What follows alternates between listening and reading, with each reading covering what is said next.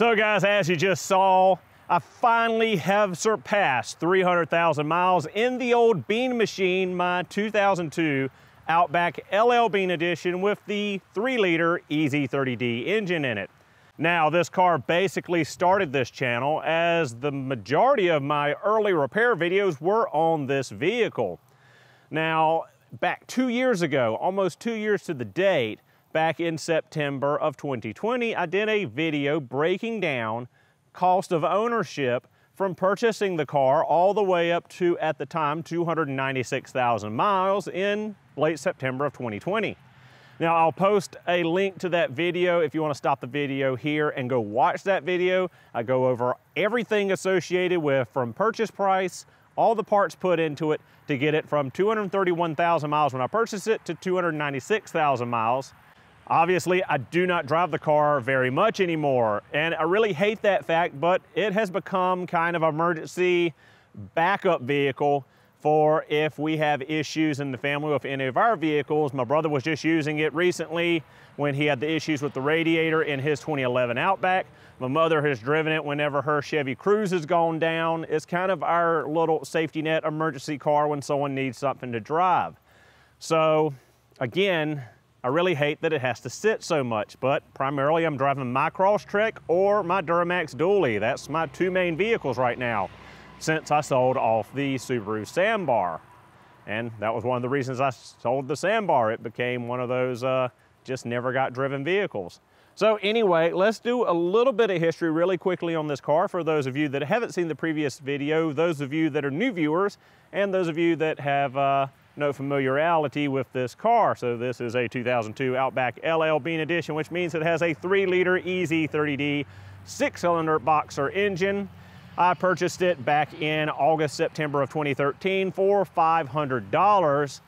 When I purchased the vehicle, it had 231,000 miles on it. Now, backstory, this car was brought to me at my shop. It had a cracked radiator. Now, this car had been quite abused for its ownership under the previous owner. When they brought it to me, as I said, cracked radiator. They had split the radiator and drove it home a good 30 miles, stopping and topping up and overheating it, and just, you know, bad news. So brought it to me, I put a radiator in it. Once I put the radiator in it, I found out the head gaskets were blown, and that's not due to an inherent issue with the EZ30D, Subaru boxer engines, etc. It was the fact that 231,000 miles and drove for an extended period of time, overheating, cooked the head gaskets.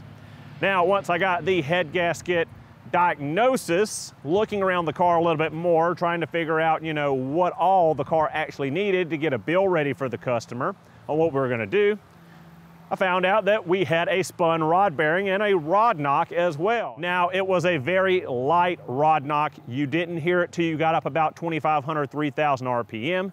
And the main source of that was it was extremely low on engine oil. It had massive oil leaks from the cam covers, massive oil leak at the oil pan, and the whole front bottom part of the timing chain cover was leaking oil. They just did not ever check up on the oil level or the coolant level. They ran it hot. They did not get repairs done when needed, these major oil leaks, and you know, the car was just neglected, and that's what happens when you don't take care of them. So was going to need an engine replacement no matter what at that point. Between the cooked head gaskets and the spun rod bearing, they did not want to pay to fix the car. I offered them $500 for the car, and that is how I took ownership of the Bean Machine.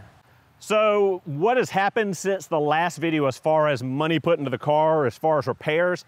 Very, very minimal. The only thing that we've had happen was just in the last few months over the summertime, and I made a video covering this, and that was the alternator gave out, the one that I rebuilt in 2014, finally gave out in 2022. And luckily, I had been to the local pull-apart in Charlotte and found a brand new Subaru original Mitsubishi alternator that's like almost $500 on a white LL Bean and I picked it up for a cool $25. So that was a major score. I mean, it was mint condition. So we have a brand new OE, almost $500 alternator on the car now. And then the battery died because the battery was probably from 2014 as well and way past its life expectancy. So we put a $25 junkyard brand new alternator on it, and we put a battery in it that I think was ballpark $100. So we're gonna add $125 to the total from the previous video to give us a running tally from purchase to 300,000 miles. Also, I guess we can put in about 40 bucks for an oil change because we're about to change the oil on it.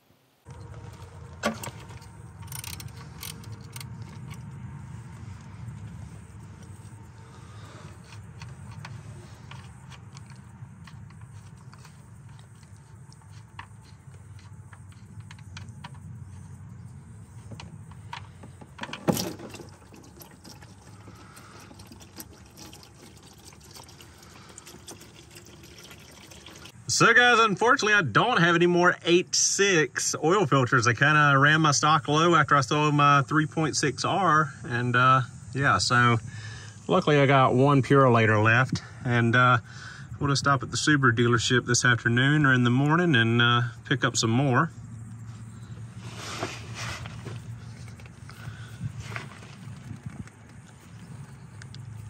So yeah, if when you go to change your oil, if you can't just do this, take your oil filter off by hand, you're putting it on too damn tight.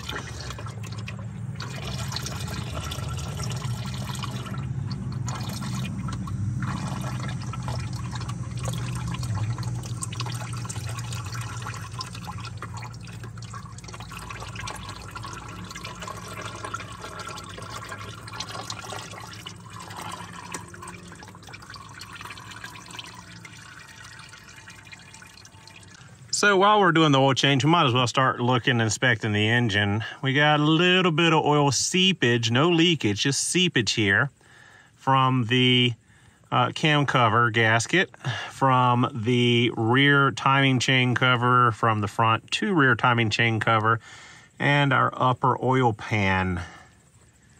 Lower oil pan, little bit, but it might be some coming off of this front timing cover area. But other than that, the engine is pretty dry for 200,000 miles on the engine, and you know, 300,000 miles on the chassis. I did mention in the other video I put a aftermarket radiator per the customer's request in this vehicle. They didn't want a spring for a Subaru genuine radiator, and that's one reason I hate aftermarket radiators. That petcock has been leaking for several years now on this vehicle. And just a couple drips, but you know, every oil fill up or every oil change or gas fill up, I check the coolant and I have to add a couple of ounces just from that slow leak. But otherwise, we're fairly dry under here. So again, guys, that's all you need, hand tight. You don't need to go out here and act like some 200-pound gorilla hanging off of a set of oil filter pliers or a strap wrench. They don't have to be that tight, guys. Stop over tightening your oil filters, please. So as I said, everything under here is pretty much dry. It's mainly just little bits of seepage. But if you look right here, we do have a little bit of a wet spot at the bottom of the timing chain cover and the front of the lower oil pan. And we can see right there. Looking at front suspension components, most of this stuff, you know, has been along for the ride. I'm sure those are original sway bar bushings. They definitely need to be replaced. I'm pretty sure those are original sway bar end links. They need to be replaced. Ball joints, wheel bearings, all that stuff are fairly new, along with the inner and outer tie rods. Checked them, they're all tight still, all good. That lower rear control arm bushing probably needs to be replaced. If I remember correctly, these are hydraulic, but I haven't found it leaking, but it does have some play in it. And believe it or not, those are factory Subaru KYB struts, all 300,000 miles on them, and they are horrible. This thing's got so much dive, so much squat, and so much body roll driving it. It's insane. Jumping in this from driving my Crosstrek, I forgot how badly it handled. You know, when you drive it all the time, you get used to it, but it was just bad. So we need 4 full struts all the way around, including the top hat, top mounts, all that good stuff. So all 4 tires are pretty well obliterated. The fronts are really worn out. We got some alignment issues here, and you know, we need a set of 4 tires. No ifs, ands, or buts about that. So much drier on this side of the engine. Everything seems to be holding out very well. Here we see those new ATF cooler lines I talked about in the previous video. Yes, this is that chopped down GM 3600 V6 upper radiator hose that I fixed in a parking lot one night years and years ago. It is still on here. Have not replaced it with the correct Subaru hose yet. We do have a busted inner tie rod boot, but miraculously this 300,000 mile factory original steering rack is not leaking.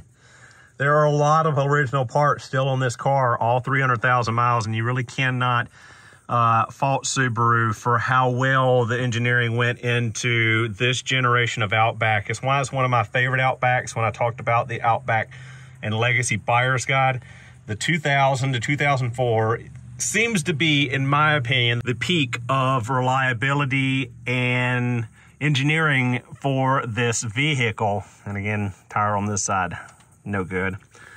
So yeah, other than the sway bar end links, sway bar bushings, inner tie rod boot, and some seepage from the engine, you know, we're pretty much good. Now, talking about the engine, timing chain and timing chain guides. This vehicle does have some timing chain rattle.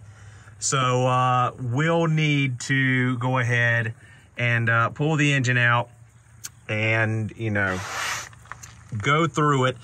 So really, ideally, I'd want to pull the entire engine out and do a full reseal front to back, new head gaskets, go through the timing chain, guides, all of that.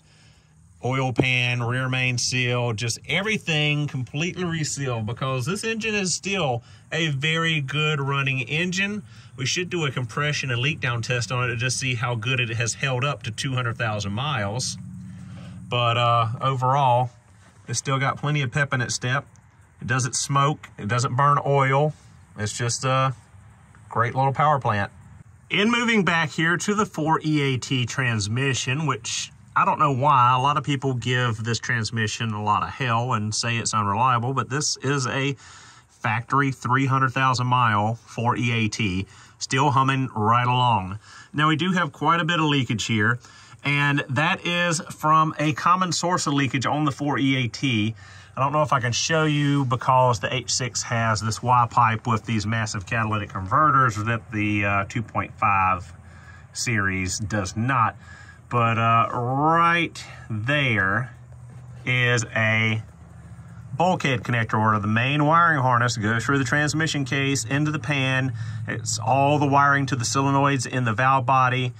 There's an O-ring seal around the plastic bung where it goes through the transmission body that dry rots and leaks, and that's exactly where our leak's coming from. It leaks down the side of the transmission case, leaks down this edge of the pan. A lot of people think their pan's leaking because of it, but mostly that is just that O-ring in there.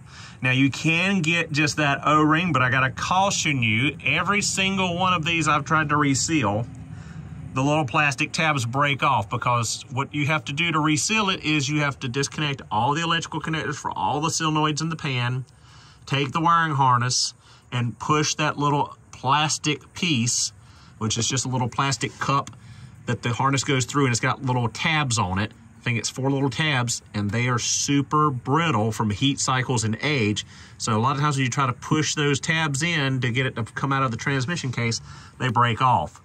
Now I have had luck in the past. RTV silicone on the O-ring around it and sticking it back in the transmission, but that would not be advisable. So the majority of the time, as long as you can still get them from Subaru, I haven't ordered one in a while, you're gonna have to get a new transmission harness, which isn't cheap for one O-ring. It sucks, but if you want to keep your transmission dry, keep all this leakage here at bay, that's what it's going to take, unless you are extremely careful. And I jokingly say that because no matter how extremely careful you are, that plastic is brittle and can snap with little effort at all. If you haven't gotten yourself one of these Subaru oil funnels, I don't know what you're waiting for. It's one of the best things ever. And Fram hate comments, well aware, but I've always used Advanced Auto Parts brand oil, just the bulk stuff I get through my commercial account. And when they bought CarQuest, they went from Advanced Auto to CarQuest, and now for some reason they have gone to Fram branding on their engine oil. Never use a Fram oil filter, but the oil, I'm pretty sure it's all coming out of the same place, and it's just a different sticker on it. And now with the die-hard batteries back at Advance as well. So guys, I just went through and removed another shim from the AC compressor clutch. We did a video on that in the past because I was having issues where it didn't want to always engage. There's our brand new high dollar Mitsubishi alternator. But here's another thing. I've been hearing a wobbling rotational noise in the front of the engine, and I finally figured out what it is.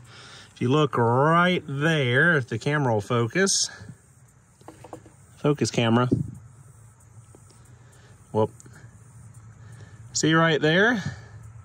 The harmonic balancer is coming apart. That rubber there is separated, and there's a big chunk missing. And it's actually been rubbing against the timing cover there. So guys, here we are. Old balancer is off, and it is good and well destroyed. And it ate the front aluminum timing cover up quite a bit. Luckily, it didn't, go through it. Looks like it put some heat in there and cooked our front crank seal. And that's where our oil leak has been coming from. The one we saw down below on the front of the timing cover. So yeah, gonna try to clean this up really quickly and install a good used balancer.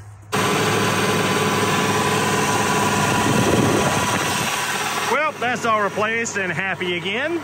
So moving on to the back, sway bar, end links, and bushings probably need to be replaced. The upper arm there, we've replaced those because the bushings failed a while back. Our trailing arm bushings probably need to be replaced, as well as these lateral links here. I believe the rear differential bushings are, past their lifespan. And other than that, really, our only issue is our exhaust. That is barely hanging on at that connection right there. And the weird little butterfly valve in the H6, this little cap has been loose and rattling for years, and I'm not exactly sure what that does. I think it's some kind of bypass for this loop here in the muffler, but not familiar with the operation of it. But other than that, we're pretty clean under here. A little bit of surface rust. Other than that, not bad for a 2002 with 300,000 miles on it. So before we get to the final thoughts and the price breakdown, I almost forgot to film the outside and inside of the vehicle. Now, I haven't washed it and I haven't detailed or cleaned the interior. This is just how it's been the last couple of months. It's probably been 4 or 5 months since I've actually washed it. But this is it. This is a 300,000 mile, 20-year-old vehicle. We changed and put JDM headlights with HIDs. We put a JDM grille in it. And the front bumper here, as most of you with a keen eye will see, this is an 0304 bumper on an 02 because I don't like the 2000 to 2002 bumper. It's round, it's bulbous, and doesn't look as sleek as the 0304. Yes, we got some clear coat peeling here. This fender was repainted before I bought the car. We got some scuffs on the used front bumper. Never painted it once I got it. We got some fade here on this side of the car because this is the roof and this that hasn't been repainted. We've got chrome showing on both sides because the black vinyl sticky sticker that Subaru put to black out, that has peeled off and there's no replacement. We've got some sunburn on the roof rack. You know, it is what it is. It's a 300,000 mile, 20-year-old car. We got some scratches. We got some cracking of tail lights, but I have brand new tail lights to put in here. It's just, you know what it is. Overall, still, I think it's a very clean car.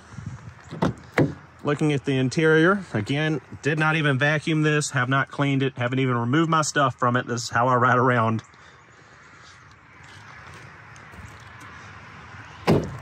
Fairly well, this interior is held up. The only big issue is the leather on the driver's seat. It's got quite a bit of wear there from my big butt sliding across it in and out.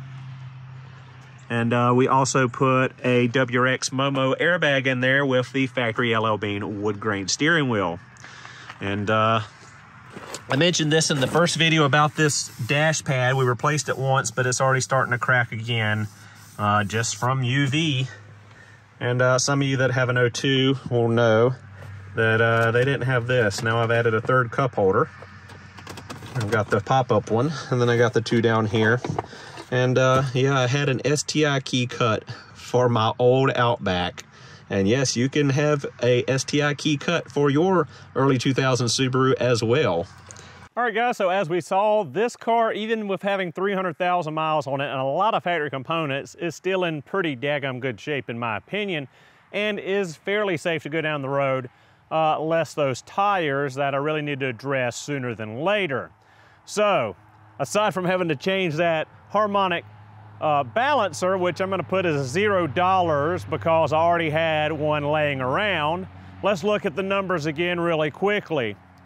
So, in the last video, the total was $4,904 that I'd put in the car since purchase in September or August of 2013 until September of 2020.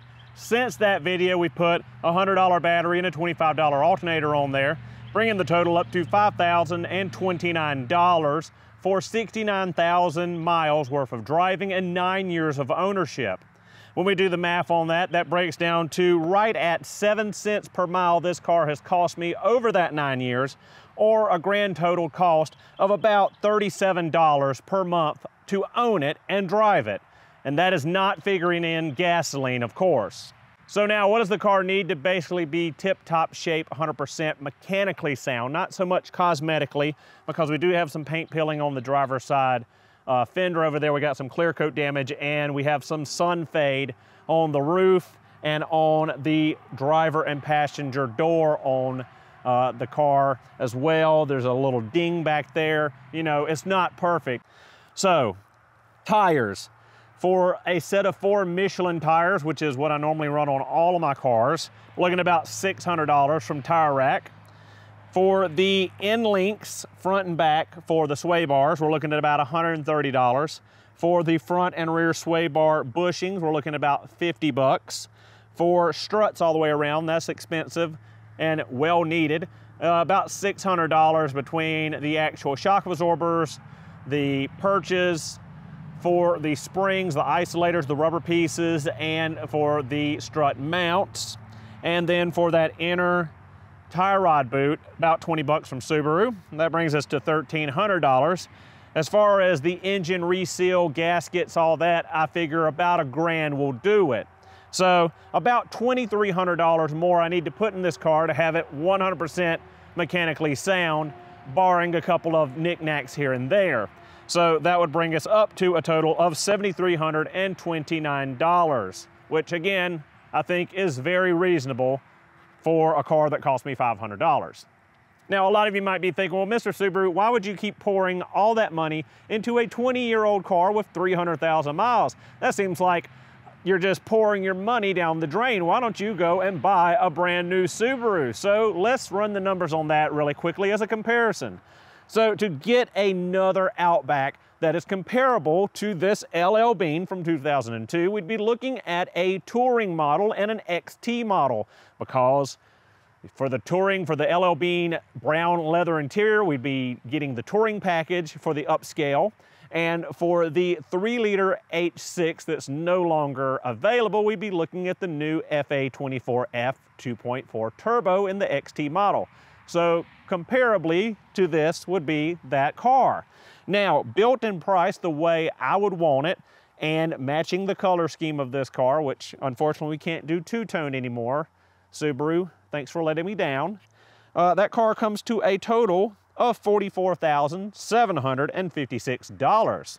Now, putting down no money, financing for 60 months with my credit score, that works out to about $865 a month for a car payment, which would be $10,380 for 1 year in car payments. Being here in South Carolina, I have to pay property tax on my vehicles every year. This car is $19 a year. That new Outback would be $980 a year for the first few years. So that would bring our operational cost up just in payments and taxes to $11,360 for that Outback. And again, no purchase of gasoline and no maintenance in that as well. A lot of it would be covered under warranty, but there's still gonna be oil changes and other things that come out of pocket with that new vehicle we're not even gonna figure in. So that works out to, if we're driving about 14,000 miles a year, which is about the national average, about 80 cents a mile to run that vehicle compared to 7 cents a mile to run this vehicle. Guys, it's pretty cut, clear, and obvious at $865 a month for a brand new one, or $46 a month for this one. As long as the wheels are turning on this thing and it starts when I turn on the ignition switch and that air conditioning blows ice cold, there's no reason for me to upgrade to a newer vehicle. Not even to get into the whole issues with the new FA24F or all the issues with the touchscreens in the Outbacks or all that other stuff that would be the headache of going back and forth to the dealership for warranty repairs. Why would I want to do that to myself? This will get me from point A to point B and sometimes to point C, just like a brand new car will, but for a much lower price tag. So guys, thank you so much for watching. Hope you enjoyed the video, and I will see you all in the next one.